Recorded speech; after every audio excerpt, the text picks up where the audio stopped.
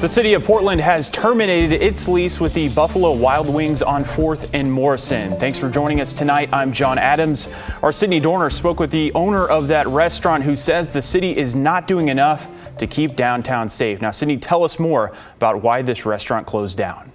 John, this Buffalo Wild Wings was downtown for almost 17 years with the city as their landlord. The owner, Ray Hutchinson, says the relationship went sour when they asked for better security in their parking garage after the 2020 protest.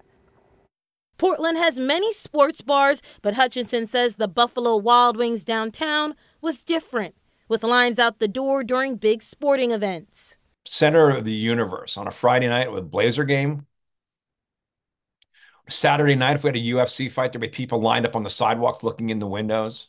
But the environment changed in 2020 when Hutchinson says the restaurant started dealing with property damage from protests. Not uncommon to turn on the news and see our sports bar in the background. I remember bonfires being lit in the intersection, and I'm looking at this going, that's our A-frame signs that we have outside our restaurants that were used to kindle the fires. The danger trickled into the parking garage, also leased from the city of Portland. Our team members, car windows, windshields being smashed in the parking garage above us. Drug users strewn throughout the parking garage in the stairwells. Assaults. In June 2023, Hutchinson had enough and asked the city to beef up security. 2 months later, the city closed the parking garage, resulting in plummeting sales for the downtown business. Hutchinson says that's when they stopped paying rent to the city. Put them in default, and we stopped giving them rent. We accrued rent. Internally, we set that money aside. We're not giving it to them until they straighten out the situation. On Easter Sunday, the city sent a memo to Buffalo Wild Wings informing them their relationship was done. The city says they tried to communicate with Buffalo Wild Wings about paying rent and finding solutions, but believe this separation was necessary. I was more committed to Portland than they were to me, so it's sad. Hutchinson says he's now focusing on his locations in the suburbs like Tualatin and Hazeldale that are doing well. As for the city, they hope to find a new business to rent the vacant space. John, back to you. All right, Sydney, thank you. Well, a small business is asking you to be on the lookout for their barbecue smoker. The owners of Southern Kitchen PDX say it was stolen Saturday morning from behind their food truck. So I immediately walked around the food truck, looking to make sure someone wasn't playing a trick or anything. Well, right after making sure it was actually gone, Maurice Fine filed a police report. Surveillance video caught at least 2 people wheeling it off-site. Fine hopes he can get the grill back in one piece. Not only is it critical to their business, he had it custom made. I had a small grill, but I wanted a bigger one so I could serve the community, serve the people.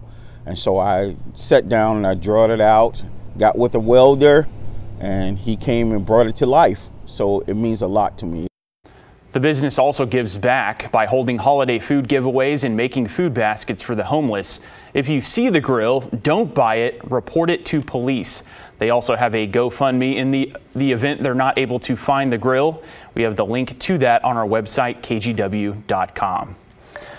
Well, turning now to weather, another day of some on and off showers across the Portland area. Let's bring in meteorologist Joe Ranieri. Any chance we might see some sun to start the work week, Joe?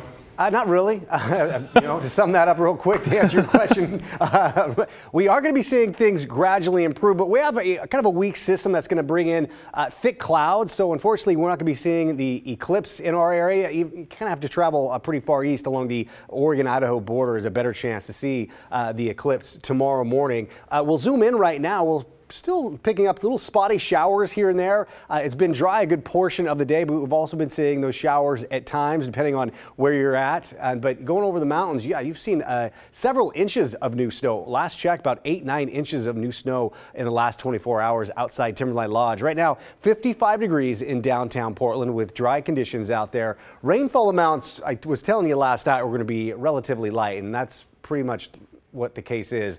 Just under 1/10 of an inch of rain, although Southwest Washington over in Kelso, you saw about 2/10 of an inch of rain. So mainly dry Monday, but mostly cloudy skies. We're not going to be seeing much in terms of rainfall the next couple of days. Solar eclipse viewing, not great tomorrow morning. Again, you have to travel east to see much of it, and only we're going to be seeing 20 to 25%, even if it was on a clear day. But coming up in my detailed forecast, I'll talk more about that and let you know what you can expect to see heading into your work week.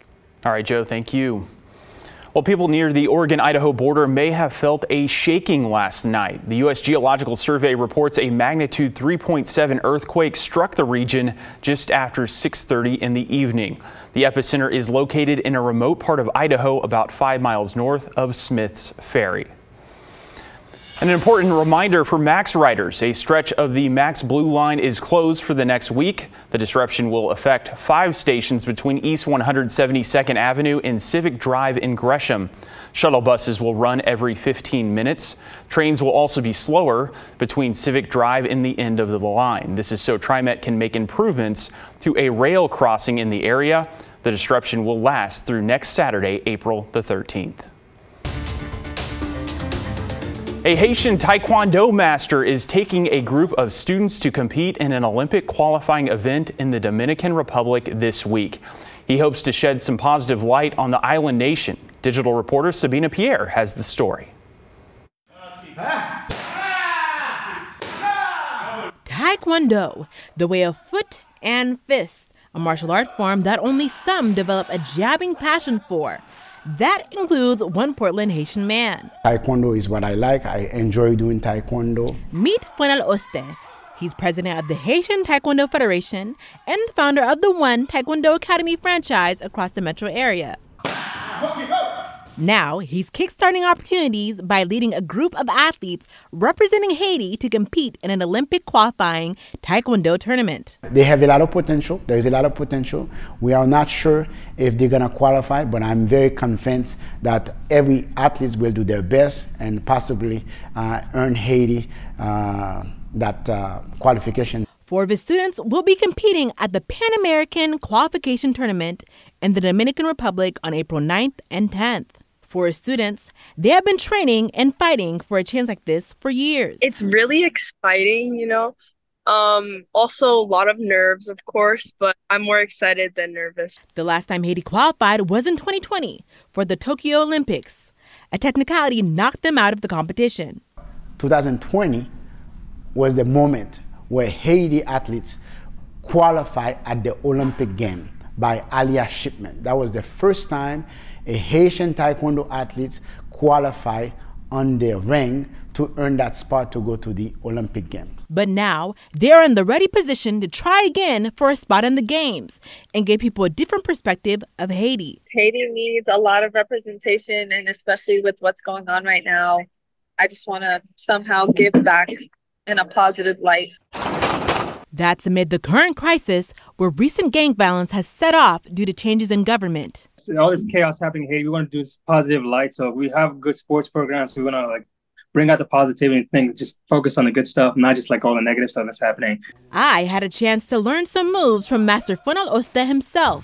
Beautiful and up. They can be as young as 3 years old and as young as 99 years old. Right now, my current athlete, he's 74 years old. And while not everyone can be an Olympic athlete, these 4 hope for a chance for Haiti to compete and shine on the world's biggest stage this summer in Paris. We want to, hopefully we can make it to the Olympics, qualify, and just win. So we want to put Haiti back on the map. In West Lynn, Sabina Pierre, KGW News. We now know the latest Powerball winner bought their ticket right here in Portland. They now have a year to claim the 4th largest prize in the game's history at $1.3 billion with a B dollars. It's the 8th largest prize in U.S. lottery history. The drawing didn't happen until early this morning after being delayed more than 3 hours for technical difficulties. The last time someone in Oregon won the Powerball was in 2018 when a Salem man won $150 million. We spoke with the Oregon Lottery about what this means. We're really excited that this happened here. It's going to be life-changing money for whoever is holding this ticket. The winner has yet to come forward, so check your tickets. You may be the big winner.